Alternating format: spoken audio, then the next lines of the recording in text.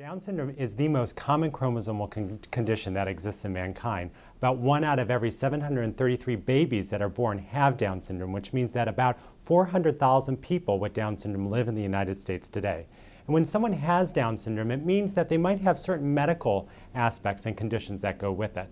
About 50% of people born with Down syndrome will have a heart condition, and some people with Down syndrome will have some endocrine and some gastroenterology issues that need to be addressed.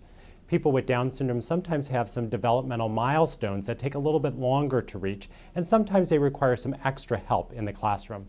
But what mothers and fathers who have children with Down syndrome say is that extra chromosome that causes it also brings a lot of lessons in patience, perseverance, and love.